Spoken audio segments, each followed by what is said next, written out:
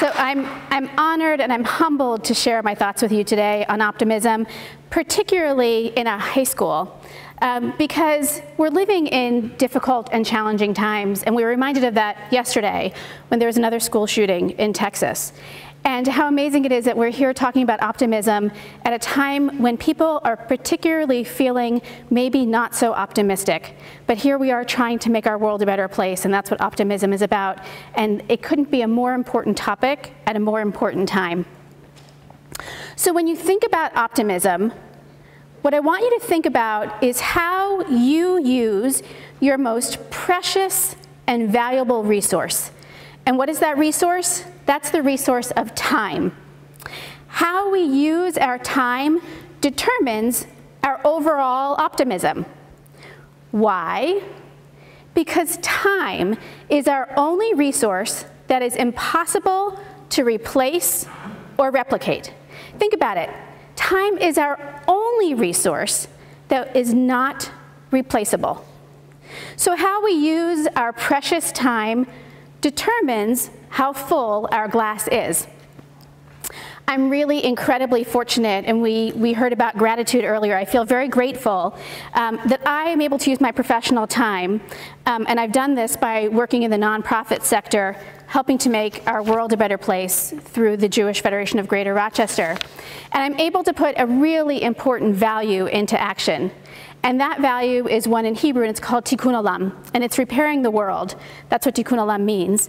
And every day, the way that I get to feel optimistic is by putting my value and my time into action.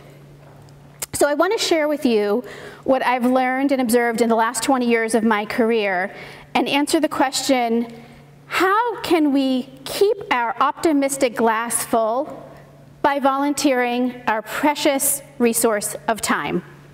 So there are 2 points that I want to make. One is that when you put your values into action, by doing good things that make our world a better place, you can actually breed optimism in yourself and in others. And I think we've heard a lot of that tonight from our speakers about the kind of optimism that they have because of how they spend this precious, precious resource of time. The other point is this. Scientific research actually has shown us that when you do good things for other people, that it actually physically makes you happy. And I know that's counterintuitive because we think about happiness and we think about what we do for ourselves to make us happy. You know, often we're going to go and do something for ourselves and that will bring us happiness. But the truth is, scientifically, we bring happiness when we do for others and not for ourselves. But time is valuable and it's precious. So how do you determine what to do with your time and how to spend precious volunteer time hours? So I'm going to give you 7 very important questions that you can ask yourself about how to spend your volunteer time to bring yourself and your community optimism. The first question that you have to ask is this: what is a reasonable amount of time that I can spend? How much time can I take creating meaning in my life and doing things for other people? How much time will it take me to put my values into action? And it's important to know how much time you can spend. Is it an hour a day, 2 hours a day? Is it a few hours a week? But how much time can you realistically spend? And the other question is, what can I give up that I'm doing that takes time away from the things that matter? Because we all do things in our lives that we waste time. You know that expression, wasting time? We can take our wasted time and put it into action by putting our values to work. The second question is, what do I care about? What do I care deeply about in my core? What am I passionate about? We've heard so much passion tonight. We talked about Mary Carriola, Greg, a minute ago, and we talk about the work of Autism Up and the Equine Center. The people who you hear speaking tonight are so passionate about the work that they're doing. So ask yourself, what is it that I care deeply about? And you know what? you can't get that question wrong. Is it that you care about children or hunger or homelessness or gun violence? Whatever it is, know what you care about, because that's the place where you can spend your time, because it will matter to you and to the people that you impact. The third question that you want to ask yourself is, what do I want to accomplish and why? Set goals. Think about the things that you'd like to make better and why, and what you want to do. How do you want to move the needle? What is it about that passion that you want to put into action, and what are the goals that you want to achieve? But that goes along with question number 4. Question number 4 is, how can I accomplish my goals? And it's so important to ask yourself this question, because you need to do some research. Research is incredibly, incredibly important.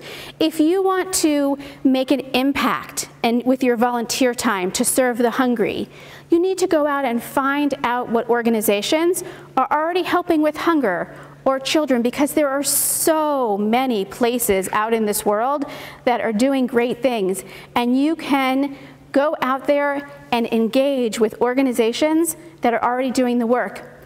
But in the same regard, once you do your research and maybe you find that there isn't something out there that meets your needs, you can create a dream and you can fulfill a dream. Because if you set the goal that you want to accomplish and you do the research, really anything is possible. We heard that a little earlier as well, as long as you have the passion behind it. The next question is, how can I measure if I have made a difference? So it's great to spend that precious resource of time volunteering and feeling good about what you're doing, but you have to be able to measure the difference and the impact that you've made. And we've heard so much about impact tonight. So when you take that resource of time and you apply it to your passion and you put it into action and you have your goals, how are you going to measure? And it's very important to see that you've made impact. The last 2 questions, question number 6 and 7, are actually interrelated, and they're very important. So question number 6 is, what skills do I have to share? All of us have strengths that we can offer in our volunteerism that can help. So do you like to speak? Can you be an advocate? Do you have great accounting skills? You can help with spreadsheets. Are you an excellent fundraiser? Everybody's looking for good fundraisers. Do you like asking people to give money? If you're comfortable with fundraising, I can find a few organizations for you. But what are those skills that I have that I can put to use to help connect my passion with action and making a difference? Everybody has a skill that they can apply to their volunteerism. But the next question is equally important, and that's the question of, what am I willing to learn?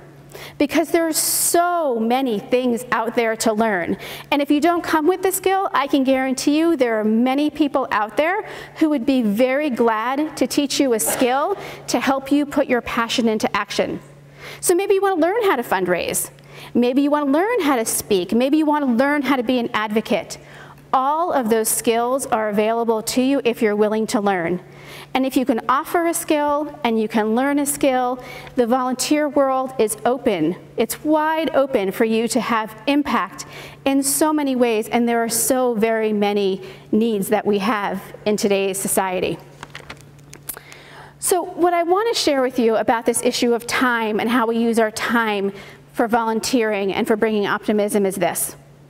I really firmly believe that if we all picked our passion and we put our time to the best use possible, and we acted on our values, our positive values, that we would be able to impact our world in the most positive ways and make a real difference in our society. And we know that we need to make a difference in so many areas.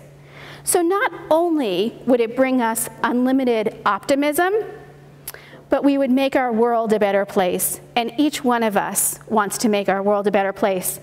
And when our world is a better place, we know that all of our glasses won't just be half full, they will be overflowing. So as you leave tonight, I encourage you to think about your passion, figure out how you can take some of that precious, precious resource of time and put it into action, because not only will you benefit, everybody will benefit, and so will our community. Thank you.